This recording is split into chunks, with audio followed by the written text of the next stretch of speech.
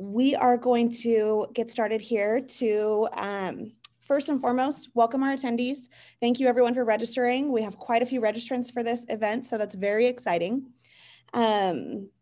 We are wanting to thank our sponsor this morning, the IMLS, as well as thank our panelists for joining us. So as you saw in the promotion, this discussion is about professionalism and ethics in our current marketplace.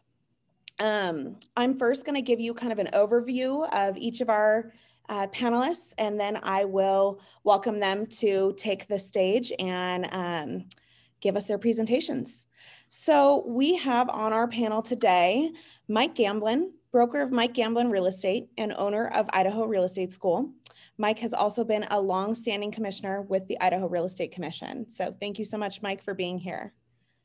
Welcome. In addition to Mike, we have Krista Becker. Krista Becker is a member of the National Association of Realtors YPN Advisory Board and a successful realtor at Becker Real Estate with her husband, Philip. Krista is a California native and now is residing in Texas with Philip running her real estate team. Jairo Rodriguez is a member of the National Association of Realtors YPN Advisory Board and a successful realtor from New Jersey. He is also the 2021 president at North Central Jersey Association of Realtors. Kelsey Wartman is one of our local BRR YPN Advisory Board members. She is also the business development manager at Silver Creek Realty Group. In addition to that, Kelsey is a member of the BRR Communications Committee. So thank you so much to our panelists for joining us. And with that, our first speaker is going to be Mike Gamblin. Mike, the stage is yours. And how this format will work is Mike will give us his presentation for about 20 minutes. And then in that presentation at the end, if you have any questions, please type them into the chat box and we will ask each of the panelists individually. So we'll do Mike and then Mike's questions, and then we'll move on to the next presenter and those questions. Thanks so much. And I look forward to hearing what you have to say, Mike. Okay, thank you for having me, young professional realtors. It's my honor to give a presentation to you today. Jessica asked me to talk on multiple offers and love letters. Is there anything else before I launch into that you'd like me to address, Jessica? We would love to hear the, your personal expertise as well as the commission's standpoint on love letters, as well as, maintaining professionalism within this kind of crazy climate that we're in, and any tips that you have for us to all continue to play fair and keep our bar high from a professionalism and ethical standpoint. Okay, good. Thank you. Happy to do that. We all know that the current market conditions in Idaho and a lot of the country is low inventory, high demand, buyers desperate to get properties under contract. And as such, it's very tempting to do things very differently.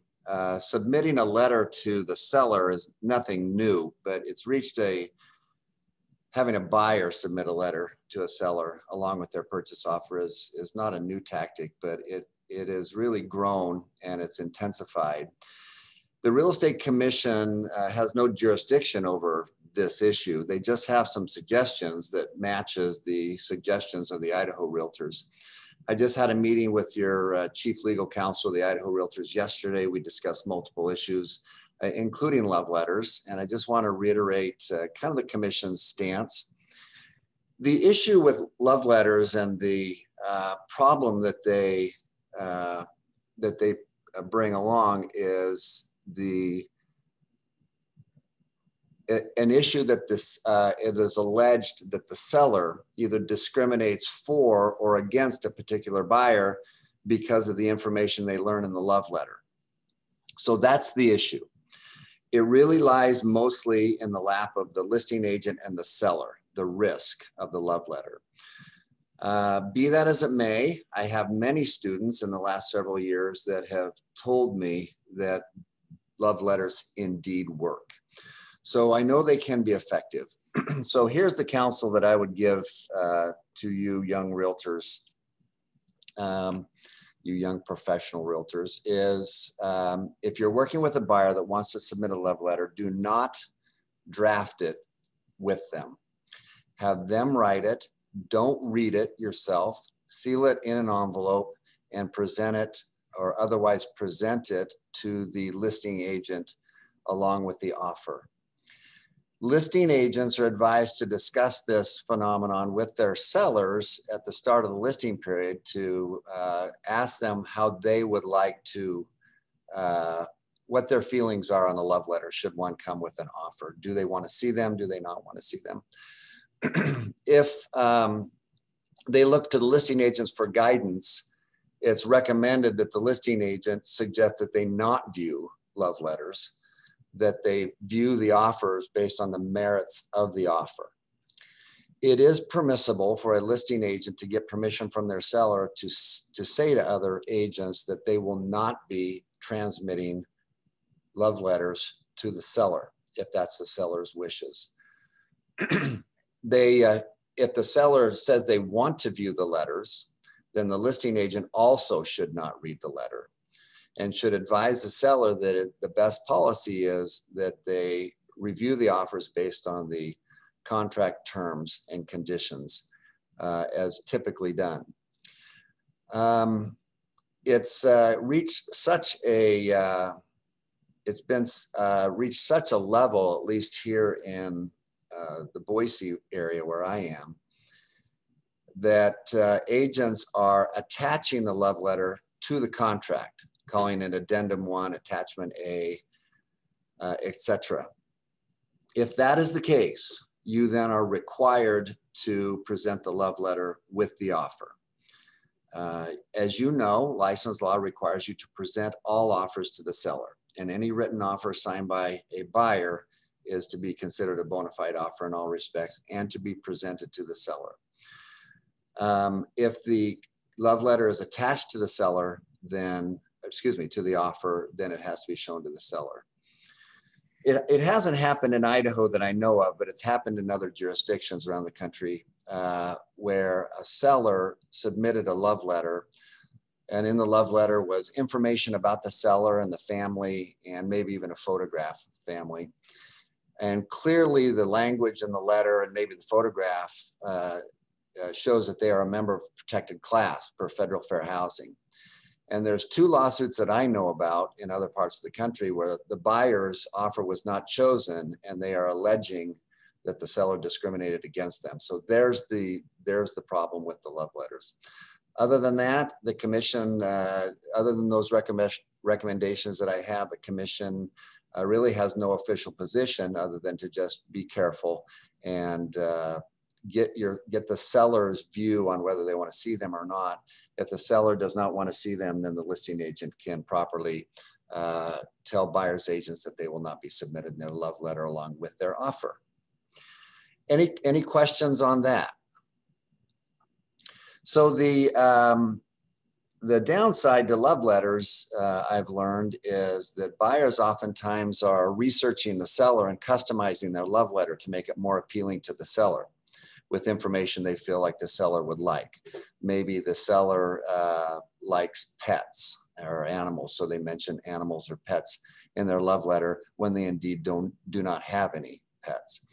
So I didn't think that was true. I was talking with a CE class about that, and somebody mentioned that, yeah, I've heard that buyers are customizing their love letters and saying things that aren't true to get the seller to accept their offer. And I thought, oh my goodness, that is terrible to learn.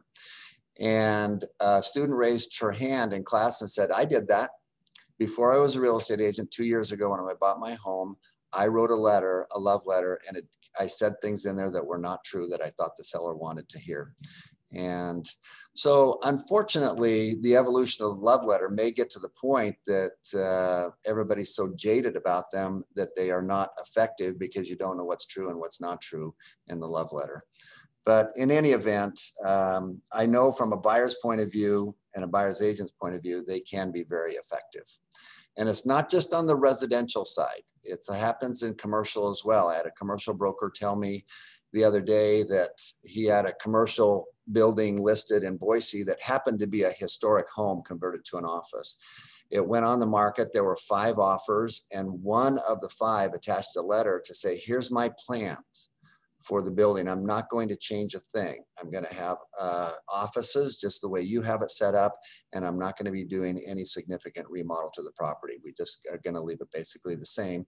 And based on that statement, the seller did indeed choose that offer because he was so interested in the property retaining its historic value.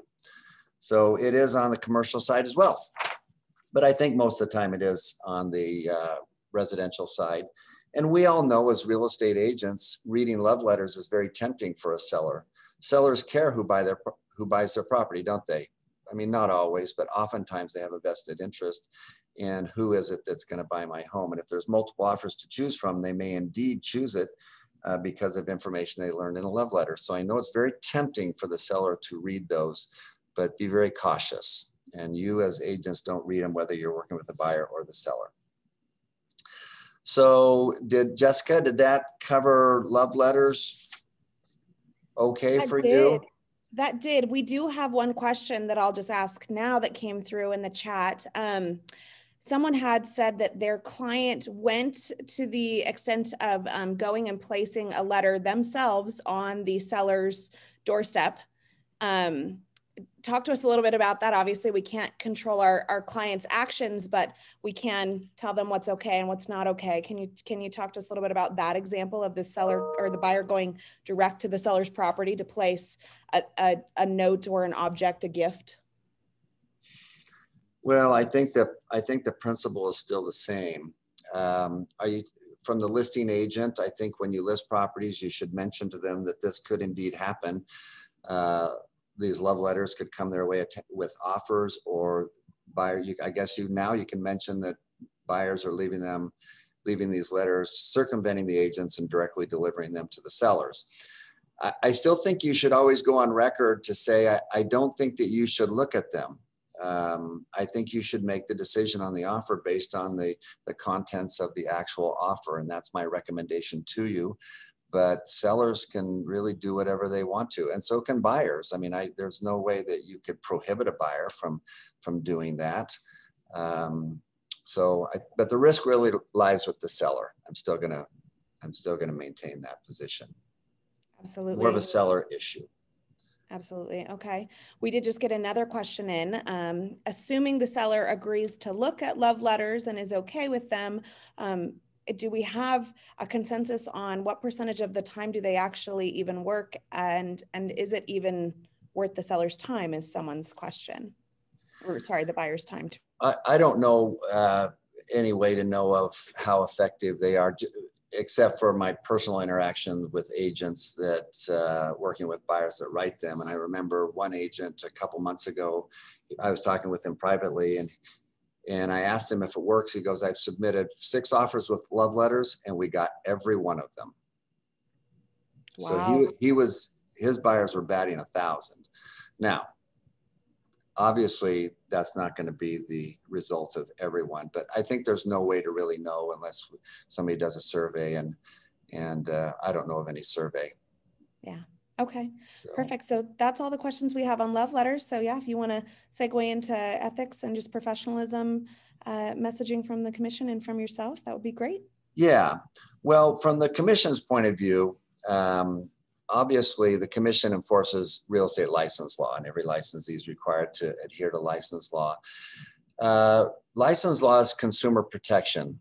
In fact, the Idaho Real Estate Commission is a consumer protection division of the Idaho state government. It's there to protect Idahoans in their real estate transactions when they work with a real estate professional. So the first thing I'm going to say is first adhere to license law. Know the law, what you can do and what you can't do. That's a great step to be professional. On top of that, the National Association of Realtors has a wonderful document called Pathways to Professionalism, and you might be familiar with those. In the CE class that we teach at my school on the code of ethics, or on ethics, we we go over the pathways to professionalism. If you are unfamiliar with that, it's broken up into 3 areas: duties to customers, duties to other agents, and duties to the public at large. And if everybody adhered to those, and there's probably 15 or so things you should and should not do in each of those sections. So there's approximately 40 to 50 behaviors. These are behavioral things, they're not esoteric concepts. They are behaviors. If everybody would commit to reading the Pathways to Professionalism and abiding by its behavioral suggestions, I think it would go a long way in having our industry be more professional. And one of them is the golden rule. We all know that you treat someone like you would want to be treated. And so that would really increase the professionalism, I think. And it's not our industry that needs to work on its professionalism. I think society as a whole needs to learn to be more polite and nice and professional and efficient and good at their jobs. So it's just not real estate that is impacted by these behaviors that are unprofessional. But read the Pathways to Professionalism, treat others like you'd want to be treated. I don't do many personal transactions anymore, but back before I started my real estate school and focused more on the education side of it, I was like you guys. I was a broker with an office, but a little dinky office with anywhere from 3 to 7 agents at any one given time. So I was a working, listing, and selling broker. And you may be that as well. So and back in the day, I sold quite a bit of properties. I would do 40 to 70 transaction sites a year, which I thought was respectable. And I always treated it's just in my nature to treat everybody nice and professional. And I still think you can do that and advocate for your client's best interests. I don't think they're mutually exclusive. I don't think being nasty or rude or passive aggressive to another agent or even clients to be an effective real estate agent. As a matter of fact, I think it's counterproductive to behave like that. My personal experience in life and in real estate transactions as well, working with other professionals, people like to reward those people that they like, and they like to punish those people that they don't. So if you're rude or nasty or unprofessional to an agent in one particular transaction, what goes around comes around. And maybe next year, you're in opposite positions and now you're the listing agent. Here, this agent's bringing a buyer. It's very tempting for the listing agent to treat that other agent poorly because they treated them poorly. So always treat somebody even nice. And I have had, in the day when I was selling, there were times when multiple offers were being presented. And I had agents call me and say, I told the seller I thought they should go with your offer because you always do what you say you're going to do and you're just a good person to work with. And I've always enjoyed co-oping transactions with you in the past. Or I remember some of them saying, I remember you, I wrote an offer when I was brand new and you're the listing agent. You were so helpful and so nice to me. And I remember that. And I know I've gotten transactions down the road because I behave like that. So that's, and I'm not doing that to pat myself on the head. I'm just illustrating that I think that's one of the best ways to be professional is to be nice to people.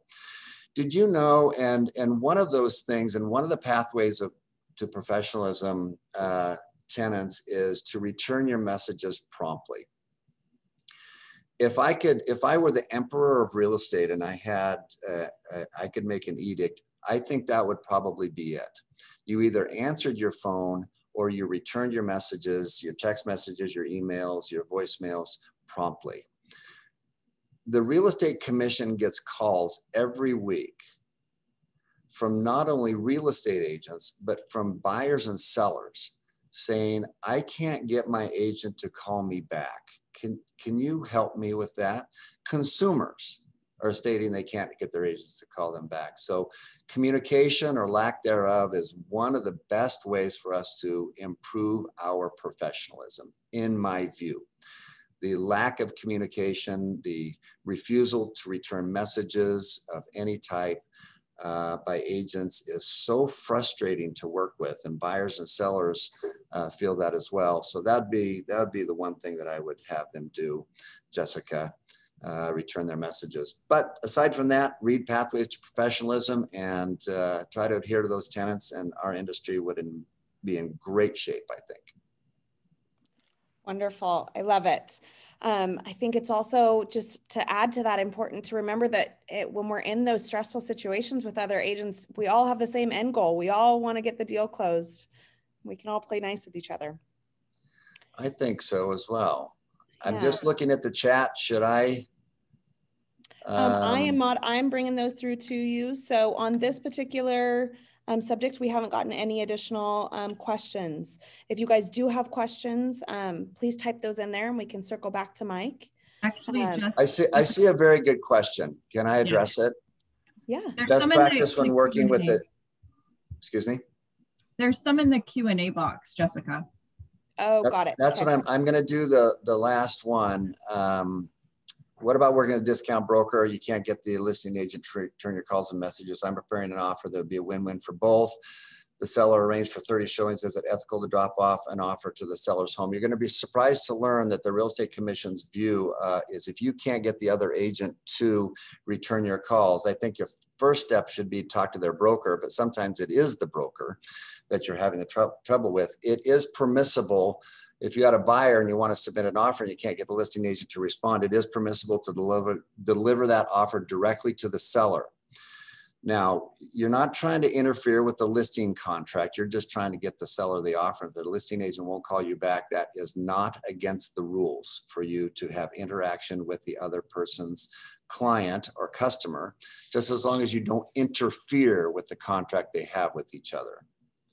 So a lot of people are surprised to learn that. So go ahead and take it over to the seller yourself, Linda. What is a buyer client emailing the letter directly to the listing agent? What about, does that work or act similar to a sealed envelope? Yeah, I think either way, transmitting it to the listing agent, either way would work. All right. And I know some buyers are adamant on providing them. For sure, buyers are doing anything they can to get any kind of leverage with the seller, or to get the seller's attention. I really don't blame them. But I think it's the listing agent and the seller that has to really decide how they want to handle it. The risk lies with them. Anything else? I think that's all that I see. I've probably taken too much time, Jessica. Should I let you get back to your meeting? You're good. Yeah. Thank you, Mike. So to our attendees, Mike will have to drop off before the end of the segment to go to an IREC meeting, I believe, or a BRR meeting. So if we have other questions that come up for you, Mike, we will email those to you for circulation to the group. Wonderful. Thank you for having me. Yeah. Thank you for joining us. Appreciate the invite. Okay. Wonderful. Up next, we have Krista Becker. Krista and Jairo are both going to chat with us. Krista, I'll let you kind of take the stage first, and then Jairo, you can pop in as needed. And again, guys, if you have any questions, please just type those into the Q&A or the chat, and we will get them answered. So we're going to throw you for a loop, and we're going to tag team this together, if that's all right with everyone. We kind of went through and broke it up and decided it would be easier for us to work together through this. So thank you for having us. First of all, we're hopeful that we can get in front of you guys in person in the next couple of months and stuff, but we're very excited to be zooming into Boise. And my cousin actually goes to Boise State, I was telling Angela, so I'm pretty like, ooh, I hope I get there sometime. So my name's Krista Becker, and I originally started as a realtor in California about 7 years ago. And then I started selling in Texas 3 years ago. So I do hold dual licenses, and I feel like the professionalism that I've experienced coming from both markets it's vastly different, as well as selling real estate across the country is really different for all of us. So I do have to preface that what Jairo and I do in our practices may not be the same for your state, but I think that we'll have a pretty good way for you guys to handle your multiple offer situations and how to be professional with your clients and cooperating agents. Jairo, do you want to talk a little bit about setting the expectation with clients or cooperating agents? Sure. So it'll kind of tie into the rest of it, but I'll just keep it a little brief. So, and a quick introduction, Jairo Rodriguez. I happen to be from New Jersey, and I'm excited to be here. I'm thankful for the opportunity to be here as well. So setting the expectations, whether it's on the buyer side or the seller side, I like to inform, ultimately is educating many of our clients, because sometimes they just don't know what the process is like, but educating them on what we're going to do, what the next steps are, and set them up pretty much for success throughout it. But what I like to do on the buyer side, I try to, or I encourage them to set the conversation or set appointments with inspectors, with attorneys. In New Jersey, we use attorneys, inspectors, attorneys. We do oil tank sweeps because they're pretty common here. In essence, recommend them to all those people and have them contact them up front, so that when we're ready to set or submit an offer, when we submit the offer, all of that information is also sent to the listing agent. Hey, we're ready with X, Y, and Z. And these are the people that are going to do X, Y, and Z. I'll start with that because some of the rest of the stuff that I want to say will go into the other section that we're going into. Thanks, Krista. Yeah, no problem. I think that that's probably one of the first things that I learned when I started in real estate is setting the expectation with your clients first. And I think that that's right. It starts with educating them, and it does work both sides, buying and selling. For us in Texas, we have some, pretty intricate selling consumer side. Like we have an option period, so you don't automatically have a right to terminate the contract on the buy side. You actually have to negotiate that into the contract. So explaining that to a buyer who's relocating that doesn't actually have a chance to see a house first, that they have this right to terminate once they get here, setting that expectation for them and providing a clear transaction out front for them, a guide for the process, is going to make your life easier. And especially when they then turn around and 5 years later want to come to you to sell, because they're going to remember how detail oriented you were the entire process when they were purchasing. I think it's really cool, Jairo, that you do the same thing. Philip and I train our agents that when we meet with them as a buyer's guide, part of our buyer's guide is a breakdown of our preferred lenders, our preferred inspectors, our preferred insurance people, so that they don't have to wait until they get to that part of the transaction, because some of our clients are like gung-ho and they're quoting their insurance the moment that they've contracted the property, and they know that they're buying and it doesn't matter what an inspection says. So, just depending on the situation, I think that definitely eliminates some of the hardship of getting to that step during the transaction and or your clients not understanding what to expect next. I think it's one of the worst things is not setting the correct expectation with our cooperating agents right now. So I'm sure many of you are working with buyers. I find it absolutely unreasonable that if I know a property is going to have a multiple offer situation, or if we know it's been on the market for 2 days and has had full days of showings and we couldn't get in, we are more than likely going to have multiple offer scenarios. But instead of updating the MLS, these agents are just leaving it blank and not responding or not answering their phone calls, which is unbelievable to me because, yeah, we're working 24/7 these days, it seems. So yeah, I think that for me, one of the ways that I really want to set the expectation with a cooperating agent just to make my life easier. And just like Mr. Gamblin said, working with them in the future is going to be very important because in every industry, there's a lot of realtors, but not everybody's producing at the same level. So one of the things that I do is every time I get a listing, I have a predetermined offer instruction that makes the listing or the buyer's agent's life easier. Everything on that contract can be filled out based on the terms that my seller and I have put in that offer instruction. And that's uploaded in the MLS for any agent or client. It's public view. Anybody that wants to make an offer can see exactly what terms my seller is looking for. That doesn't mean that they have to write those terms in, but if they would like to make their offer a little bit easier for the seller to work with, this is what we're looking for. So one of the ways that you do that is just setting preferences to closing or possession. If you know your seller is going to need a lease spec, add it in there so that they can make their offer, have those terms in the beginning. If you know that the showings are going to stop on Sunday night, just let everybody know when you list it on Thursday night that everything's going to end Thursday or Sunday, and you're going to have an offer deadline of Monday at 5 o'clock. And then also let them know when they can expect a reply from you, because all of these buyers are literally shopping and some of them are hanging on tooth and nail. Some of them aren't, they're just investors. I get it. But some of these people are missing the next property that's coming or not looking for the next one because they're just waiting for the word from that listing agent. And I have had agents that will list a property on Friday, expect a deadline on Sunday, and not get back to people until Thursday or Friday. And that's 4 to 5 days of properties coming and going on the market, and my clients just sitting on pins and needles. It's not fair. You just treat people how you want to be treated. I think that one of our NARYPN chair, Amanda Lott, posted last week, the golden rule is so important still in this industry, that just treat people how you want to be treated, because you will have to work with them again in the future. Anything else you want to add to that topic, Jairo? Yeah, I mean, both you, Krista, and Commissioner Mike Gamblin mentioned the golden rule, which is absolutely, absolutely critical. And then in terms of setting expectations, here in New Jersey, we have, on the buyer side, I inform my clients that when we submit the offer, the listing agent has 24 hours to present it to the seller, but the seller doesn't have a timeline.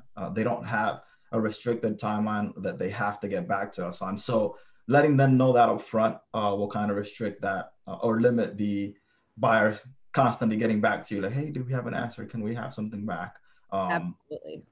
Yeah. And the agents, because, people are going to blow up your phone if they think that you've presented all the offers and aren't responding to them.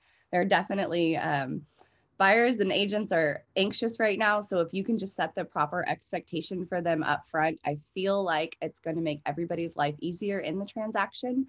And then you're also going to have this level of professionalism that everybody in your area is going to want to work with you. The next thing that we wanted to talk about was just utilizing tools to communicate. And that's with clients and or your cooperating agents. What are some, I guess, Jairo, what are some of the ways that you use to communicate with your clients to set the expectation about the process, throughout the process, et cetera? Set the expectation as far as communication. So I always, when I meet with anybody, let them know that I have a commitment that I personally keep. That's to respond to you, whether it's a phone call, text, email within 12 hours. That's one thing just personally. But what I like to find out first also is, what's your preferred method of communication? Is it call? Is it email? Is it text? Is it, do you prefer, if it's more than one person purchasing, do you prefer that we do things in a group chat so that everybody can be informed, or a group email or things like that? Is regular text messaging best? Is it WhatsApp? It's depending on where they are. I have international clients where we only communicate on WhatsApp. So based on their kind of method, their preference, I'll go off of that. Just really quick, we had a question. Am I supposed to be answering the questions while we go? Sorry. Yeah, if it's relevant, absolutely, you can answer, or you can save them until the end, whatever you guys prefer. Okay, I'll go ahead and jump in on this. Linda asked, in your opinion, listing a home on a Thursday and cutting off in 1 to 2 days, isn't that cutting the seller short of an opportunity for the public to bring the best offer? It seems like everything is a mad rush. I would agree that everything is a mad rush right now. I think it depends completely on each scenario. Like, every seller has a different scenario. We prefer to list on a Thursday night, late at night, so people don't start scheduling showings until Friday morning. But what we like to do is schedule, and I like for my clients to leave if possible and just leave their home as a go and show for 3 days so that people have unlimited access. What I will say is, there are always buyers that are gone for the weekend, and that's going to happen. But there are definitely, if you're a serious buyer, you're probably going to make it in there in the first 3 days. So I personally haven't seen that cutting it off in 3 days is cutting the seller short, because every one of those offers that we're receiving, we're countering on the terms that we need to make sure that our sellers are protected. And still getting the best offer. And it doesn't mean cash, because in our market, we are seeing a lot of influx from Austin buyers moving into San Antonio. However, we've been very successful in getting our VA and FHA buyers homes. So I feel pretty good about, 3 to 4 days, and then having enough time frame for people to get their offers in. I think it's really important that you don't have a deadline of 5 o'clock if you're cutting off showings at 5 o'clock on Sunday. So the example I had was, I had an elderly lady who was very, very COVID weary. She's a breast cancer survivor. So we wanted to make sure that she had very limited interaction with anybody else coming into her home. We sent her off to a hotel for the weekend. She did a staycation in San Antonio. We came in, we listed Thursday at like 10 o'clock at night. So nobody could schedule anything until Friday. Friday, Saturday, and Sunday, we had like 90 showings. That just, everybody had go and show. Nobody had to wait. People were there at the same time. And then at the end of it, we sent someone in to disinfect her entire home, and she got to go home. Nobody else bothered her. I take that back. Somebody walked through her backyard. I don't know, like people do this, I guess still, but so somebody walked through her backyard. Nobody else came to her house. We had a Sunday deadline. Showings were cut off. I'm sorry, a Sunday showing cut off at 5 o'clock. By Monday at 5, our deadline was due, and everybody that had seen the house had a chance to make an offer. So I did feel pretty good that we didn't set a deadline of 5 o'clock on Sunday after we'd cut off showings right away. Linda, did that answer your question? Okay, hopefully so. And Krista, you absolutely, what you did there is explained it more thoroughly, because I think in saying just put it Thursday and end it Sunday, you might think that, hey, you're not giving everybody an opportunity, but you have a plan where she's out of the house, right? You're going to have the maximum amount of exposure in those days. I think that I hope that cleared it up as well. And the other thing is, you know, guys, my husband's a firm believer in like, they need to see this property in the best light possible before they ever even step foot into it. So all of our listings have this really, really nice voiceover with a video, and it allows people to come in and see the home while we're walking them through it physically, basically walking and talking them through it. And then they actually decide if they want to see it. So I feel like we're putting our best foot forward for the seller. And I do understand that like some sellers are going to be completely outrageous. I know for myself, like I've had difficult sellers I've had to fire before. So I would preface that if there is a 1 to 2 day cutoff, like it is super frustrating, but it could be due to something that the seller has requested. So don't think that it's always the agent, because we do have to do what our seller and our clients instruct us to do, even when we don't like the lowball offers or we don't like the terms or the response, and people get greedy. It happens, and it's going to happen. But yeah, I think that's definitely putting your best foot forward and getting as much marketing as you can out there before they're going to see the property, and then setting all of the expectations for the showings and the cutoff and the deadline of offers is very important. If your buyer can put their best foot forward and come in with a strong offer and the seller doesn't want to wait, that's something different. But I haven't seen that happen lately. But hopefully, you know, things start balancing back out for everyone. Agreed. I actually have one more thing that a golden nugget for me. I have an offer guideline that I present, but you just gave me a nugget where I didn't even think of uploading it onto the MLS. Like, yeah, there you go. We have additional information page, and it allows us to upload documents and like a seller's disclosure notice. So that's the other thing. Anything that's going to change the terms of my seller's contract up front, I'm going to put up there in the MLS. I don't want people to get out because they didn't get a disclosure notice or they didn't have a survey or anything. So we're going to put the terms of everything there with every document so that the buyers don't have any outs, so that when they're accepting this offer, they're going to have to either move forward or perform, or they're going to back out because they couldn't perform. And that offer guideline, I don't know if in Texas, but in New Jersey, it has to technically come from the seller. So that's something, as I'm doing my listing presentation, hey, do you agree to this stuff? It's not something that has to come from the seller for us, but it's something that we go over with the seller, because in the beginning, I want to set the expectation that they're going to be having contact with all of these people. And this is going to make our transaction easier because they're going to have the seller information sheet filled out. And this is going to be done beforehand. So, you know, there's definitely different things that you can do in each state, but as long as you can work within the guidelines and set the correct expectations, I think that setting those expectations is the most important part. I also utilize it once we have multiple offers, make sure you're updating the MLS. I've seen people not doing that. I also utilize our showing service, because you can message anyone that has a scheduled showing. So as soon as I know that I have multiple offers, if any of those next buyers don't want to be part of a multiple offer situation, I don't want them to waste their time seeing the house. So I'm going to go into my showing service. I'm going to immediately message all of the future showings and the past showings and say, hey, we are in a multiple offer situation. Showings are still cut off at this time. Still, our deadline is this. But now, you know, if you don't want to waste your time and your clients don't want to waste their time going to see a house and getting into a bidding war. So it did happen. I had 2 people back out after that, but I felt great about them not wasting their time, and then more people getting into the door at our listing. The next thing I wanted to talk about is really presenting offers. For myself, I find it very important that I keep a spreadsheet. I am a list person. I have to be very organized that way. So spreadsheets are my lifeline for offers right now. The last one I did, I think it had like 12 offers from the 90 showings. So we had like, I don't know, it was insane. So filling out that spreadsheet, I make sure that I label each of the offers by the agent's name, not by the client's name, so that we're not having any fair housing violations as well. I also try to be very systematic about it. So when I send my client all the offers, he's getting everything in one attachment, even though agents are sending it in like several different attachments and multiple emails. It's your job to merge things and make it easier for your client to digest and go through these offers. So I like to use a spreadsheet and then send everything to them additionally so that they can review. Jairo, do you have any information on presenting offers that you want to talk about? I also have an Excel spreadsheet. I guess just to kind of point out, in addition to just what the offer has, I also have kind of expense, in essence, a seller net sheet attached to that. So minus all of whatever taxes they have remaining, estimated, of course, title fees, all of that good stuff, attorney fees here, mortgage payoff. They also get what their net would be approximately. From each offer. Right. Yep. That's awesome. I think that breaking down the scenarios for each of those offers is very important because sometimes our sellers don't really understand that the terms of, buyer approval is a little important. So for me, I go through each individual offer with them on the line and we can kind of compare. So, in Texas, we have options, like I said, an option period, which means that you have the unrestricted right to terminate. So obviously for us, a lower option period is going to be very important.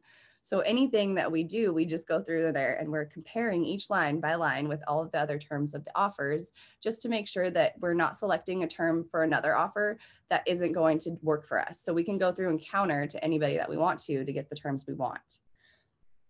I think that one of the most important things is making sure that you guys remember that you're driving the bus, but your seller and your clients are directing it. And it's very important that you follow their direction at all times.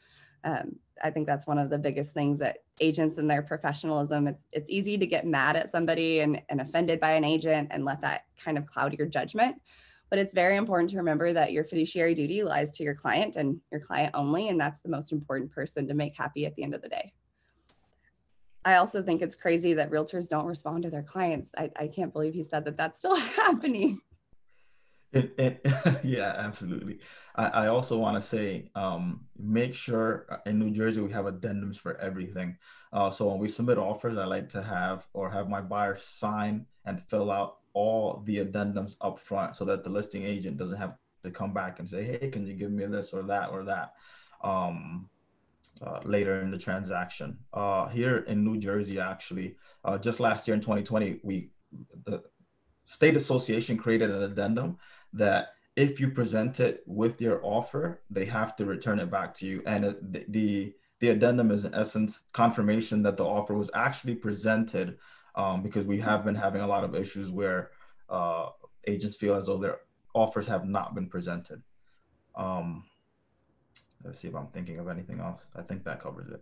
Yeah, I think that's crazy. In California, there is a receipted acknowledgement page that you can ask for the seller to sign, but I felt like agents still didn't always follow that guideline and have their seller acknowledge it, even if they didn't accept the offer, which was okay. For me, I preferred to have my sellers acknowledge everything, and that way I have the liability off of myself for the future. I definitely, I think that the biggest thing is probably setting the expectation and then just making sure that you educate your clients from the get-go on any way that the scenario can go. Sometimes the terms of the offers aren't going to be everything that you want, but as long as your seller is prepared for every outcome of that scenario, I think that you're doing your best job and you're putting your best foot forward for them. One note that I did have also is to make sure that you have everything in writing. Oftentimes we speak to our clients and they say one thing and then you don't have it in writing and you may have understood it a different way. Just make sure that you have everything in writing. Yeah, my husband, who's the broker, same thing, liability. He says every time we hang up the phone with our client, and we have a group thread because we're working together, so it's a little bit easier for us to keep our clients managed that way. One of us will follow up with, per our conversation, here's what we discussed, because I need to know whatever he decided while he was on the phone with them in the car and I wasn't there, especially if it's going to impact our offer or anything about that. I think it's really important that you do use whatever form of communication, like you said as well, to make sure that the clients feel comfortable interacting with you at all times. I have my clients understand the expectation that when I go to bed, I turn on Do Not Disturb. So while you might text me, because I am working with clients in every different time zone, I understand that, I might not get back to you at that time because I'm sleeping or because it's past my work hours, and I don't try to work past 10 o'clock at night. So I definitely think setting the expectation for them up front is very important. Anything else you want to add, Jairo? That covers a lot of it. No, thank you. Yeah. Angela, what do you think? Did we cover presenting offers and how to deal with multiple offers? Yeah, you guys are great. It's funny that you guys don't have the issues up there about realtors and other agents not returning phone calls. Not to their clients. To me, yeah, I felt like that, but I haven't really, I mean, when he said that, I'm like, you're not calling your client back? Like, they're not going to hire you again. Yeah. I don't understand that. I don't know how much that happens for them not reaching out to them, communicating to their clients, but the agent to agent communication, I think it's everybody's so busy. Yep. And I don't think the setting expectations, I think that's a huge part of it. Like, well, and that's the thing. There are some things that if you just simply put in the MLS remarks, nobody's going to bother you. Or I would just simply direct them to the MLS remarks to see the offer terms and the things that we need to discuss. But I do think that also agents don't read. So I will be the first to say realtors don't read. I think my old CEO at CVAR said RDR, realtors don't read. And I'm like, why? But like, this is your job. So if you're going to show a house, you better read the MLS remarks, because if you're showing it past the deadline, you're going to look stupid. If you're not filling in the terms of the offer based on the information they're providing you, I mean, it's just as easy as filling out the entire page with the other agent's info just to make their life easier, to make your offer look better. That's kind of how I look at it. And then the other thing I'm thinking about is if they can't complete an entire offer, are they going to kind of try to half-ass our way through the entire transaction? And sorry for the language, but I kind of feel that way about those agents, you know, when they're not doing great offers and they're not putting good offers forward, they're not going to be easy to work with, or they don't understand the contract, which is also a lot of times the problem. Right. There's a lot of new agents, I think, in the market right now. So trying to educate them, and that's what, like, I like what Mike said too about, you know, be nice. Like, we're all in this together, so let's all just be nice and play well together. So anyway. I had an agent, 2 stories I'll tell you. One from Philip's story this morning, and then last weekend with my offers. I had an agent that our email is at becker-realtors.com. For the life of me, he kept sending it to the wrong email, and he kept saying, you don't have my offer. I've sent it 3 times. I've sent it from every email. And I'm like, hey, like, slow down for a second, check the email address. It's very easy. Just slow down and read the email address. I'm sending it to you. It's right here, Krista at becker-realtors.com. And he's like, oh, thank you so much. I sent it to beckerproperties.com. I just assumed I was going fast. I was moving fast. And his clients would have literally missed out on that offer. Because I'm pretty strict about my deadlines. Like, I don't really play around, especially if I'm giving you 24 hours to get them in. I'm a woman of my word, and I like to stick to it. And then today, we're all busy. So like, just, there's no reason to be mean. Just take the time to help them explain it. And I type in email addresses wrong all the time, so it's all good. Well, and it happens to me where I text the wrong person. I thought I made a phone call, and things slip through our minds. So today, Philip had an agent that one of our agents in our office had put an offer in, and they had countered, and they didn't accept the terms of the counter. They said, no, thank you. And the agent went back and instructed the sellers to sign the original offer. And that's actually a rejected offer in Texas because they had declined the counter, and once it's been countered. So the agent, unbeknownst to our agent and our broker, who he hopped on a plane to go away for the weekend, she marks it active option, sends the contract off to title, executes it, but she changed the name of the seller. And she made a change to the contract, and she didn't send it back to them to initial first. These are things that you guys, if you understand the contract and you understand your legal duties, your client's legal duties to the contract, that doesn't happen. Right. So, yeah, my advice is always read the contract, because usually, like Philip says, that's usually where you're going to answer your own question. So Jessica, do you have anything to add, or is there any questions? I would just add, just remembering for us, because there are so many new agents out in the world right now, remembering for all of us that aren't new agents that we were new once. And like you said, Krista, having the grace and the respect to it's not our job to walk other agents through their job, but it is it is common courtesy to say, hey, maybe call your broker and talk through this, you know, to give them a fighting chance, right? They are the future of real estate, essentially. And so that's one of the things that I really try to do is play nice with everyone, because we were all new once. I had, in the last multiple offer scenario, I had 2 agents ask me what could they have done better in their offer terms. And I thought that was the best question to have asked, because it was a very easy response for me. Here's what my seller would have looked for, or simply, hey, it was a VA offer and the appraisal was an issue. And that's, you know, sometimes it's an easy answer. And sometimes it's hard, and it was a hard choice for the seller. But I definitely think you're right. Like, just having a conversation. And also, I feel like I should say this because it's the 21st century. Text messages are easy to misread, people. Like, take the tone out of it. Just, you know, take the tone out of it and just be nice. Mm-hmm.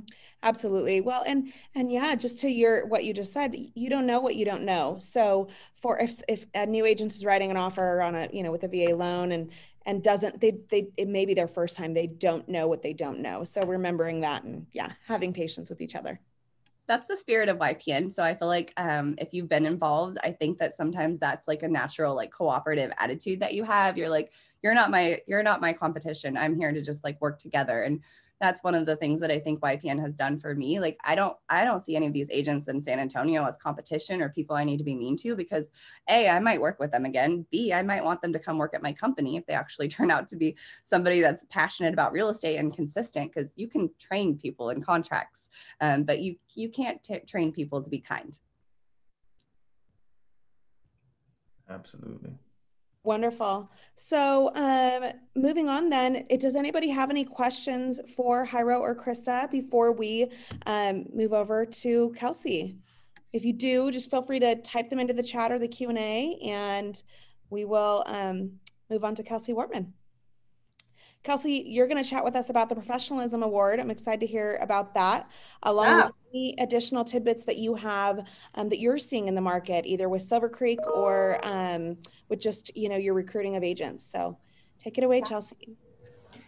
Yes, so I want to start by saying the golden rule. That's, I think, what really inspired this award. So at Boise Regional Realtors, we have the Communications Advisory Group created the Professionalism Award as a impartial peer-to-peer based program that recognizes our realtor members acting professionally and ethically in the market. And the whole goal was, instead of, you know, being mean or being negative about, you know, not being ethical or professional, it was to, you know, say, hey, kudos for being professional in the marketplace. So that was the whole goal of this. So I love that we talked about the golden rule. So how does the Professionalism Award work? So for all of our BRR members, you can nominate another BRR member as long as they are outside of your brokerage. And yeah, so anyone who you think who has outstanding professionalism, as long as they're not inside your brokerage. And then after a nomination has been made, the last 3 agents that the nominee has had a transaction with will be given a questionnaire. And that questionnaire is very simple, and it's like a ranking system from 1 to 10 on professionalism during the transaction, communication, responsiveness, timeliness, conflict resolution, and whether they promoted the real estate industry through their conduct, and whether they're pleasant to work with. So each of those agents will send back the questionnaire, and if they receive high marks, they'll be recognized through the Boise Regional Realtors website, social media, member email, and with a digital marketing package. So we send out these or award these nominees 4 times a year, quarterly. So March, June, September, and December. And yeah, we love recognizing people for being great in the marketplace. So let's see here. So who can nominate? As long as you are a BRR member, so even affiliates can nominate, but only the nominations can only be for Realtor members. I think we have a question. I can't get the chat up since I'm sharing. It's okay. It's just, it's a link from BRR about the Professionalism Award. So you're all good. Got it. It just flashed at me. I was like, oh, I can't see it.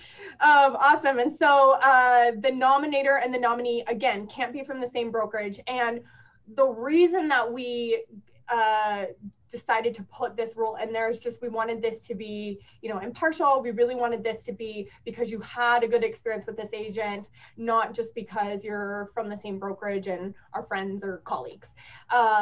So really just getting out there and, like we were talking about, you're going to work with these people, your peers out there in the market, you're going to work with them on other transactions. So be nice, nominate them for the Professionalism Award. So let's make sure I covered, big thing. You do not have to have had a transaction with the person that you're nominating. And that's a question that we've got over and over and over again. So please feel free to nominate anyone. So I actually do not transact. I don't have any current activity under my belt. I'm a realtor to be helpful at my brokerage. So I can nominate, however, can't receive the award. You do have to have completed 3 transactions to receive the award, just because that's how we're getting the questionnaires filled out is people on the last 3 transactions. But it doesn't have to be transaction related. So that's a big common misconception. So who can be nominated? Realtors that are active BRR members who have completed at least 3 transactions. And we would just love if everyone went out and nominated someone that they've had a great experience with, whether through a transaction or through a committee or just a great interaction you've had with another agent. So that's really what I wanted to say on that. I have just really enjoyed Mike Gamblin's thoughts and Krista and Jairo. Thank you so much for joining us. We really appreciate it. Any questions, Jessica? None that I can see. I personally have a question. If anybody else has questions, please type them in. But one of my questions is, when did the Professionalism Award start? And how many nominations have you guys received thus far? Ooh, let's see. So we started, yeah, I'm like Angela or Cassie might have to chime in. I want to say 3 years ago now is when we, yep, Cassie, yep, okay. Yeah, launched it in 19. I'm like thinking, because I was a chair that year, I want to say. So yep, 3 years ago. Gosh, a lot of nominations, but how many people have received the award now, Cassie? So let's see. Give me a second and I'll count them up. Yeah. We've got some from the last 2 years. Good one, Jessica, you stumped us. Sorry to put you on the spot. I just was curious because I want this to get traction and get people to get excited about it. So I felt like maybe some numbers behind that might help. Yeah, and we did get quite a bit of traction the first full year that we were in. And like many things in 2020, we saw a little bit of a lull, but I don't think it's for lack of professionalism. I think it's we're all we're all a little off, with COVID and the market picking up. So yeah, that's definitely one reason we wanted to highlight this again, because it's a great way to boost morale for all of us. I think nominating someone for this feels good. Receiving this award feels good. So. Absolutely. We did just get a question through. Someone asked, how many times can you be nominated? Is it something you can get more than once? Absolutely. We do have he's our committee chair, actually, has received the award multiple times, Sean Small. So our communications advisory group chair. So you can receive it as many times as long as all of those questionnaires come back with good marks, you can receive it. So you can be nominated multiple times and receive multiple times. Wonderful. So I did add it up. In 2020, we had 12 recipients, and in 19, we had 16 recipients. And we'll have at least 2 in June as well. Nice. It's upcoming June. Awesome. Yeah, we'll be excited to announce those.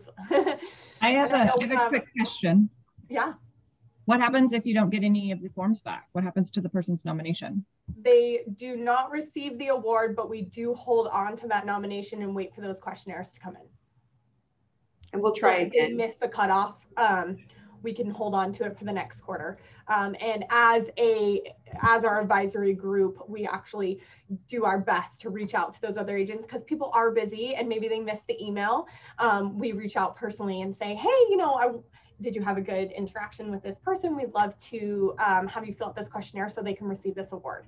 So we do kind of go out of our way to try and get those questionnaires back so that we can present those awards.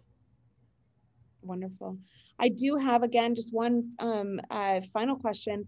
Jairo and Krista, do you guys have anything in your market that is similar to this? If so, would you share a little bit about it? If not, no worries, but just curious if other markets are doing something similar.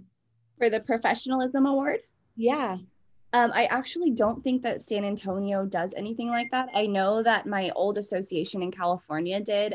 They didn't call it the Professionalism Award, but I do believe you had to be nominated and you had to do some nice things in the community and stuff. But I will definitely bring that to their attention. I don't know if it's possible, Angela, you might be able to send us like some information about it that I could present to them. Yeah, I think Cassie, would you be okay with that? Oh, yeah, absolutely. Yeah, of course.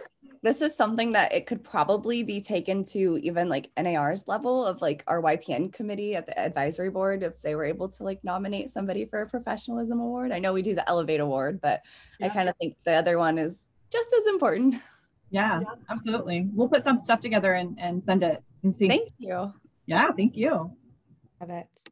Well, thank you everybody for participating. Thank you panelists for giving us your time and your expertise. That's all that I have. Angela or Cassie, anything that you need to add at the end? I just want to give a huge shout out to Krista and Jairo for jumping in. We were supposed to have Jeff Kahn, but he got swapped around with another board. So thankfully Jairo was able to jump on and help us out, which is greatly appreciated. We'll try to get these NAR YPN folks to more of our events once NAR lets us travel again. But anyways. Y'all don't know how lucky you are to have Angela, man. She is just a rock star and we love working with her on the advisory board. So I am beyond blessed that she invited us to do this. And I hope that I get to come see you guys in person this year. And you guys, I put my email in the chat. You're welcome to ask me any questions. If your YPNs need me, if you need anything, please reach out. I'm absolutely a resource to everybody here. Yeah, and I have that too. If you don't get it in the chat, we've got their contact information. So yeah, Krista, we're well aware we have the best staff. We're very lucky. Jealous, I'm not gonna lie. Yeah. We all work great together. I couldn't do half the stuff I do without Cassie. So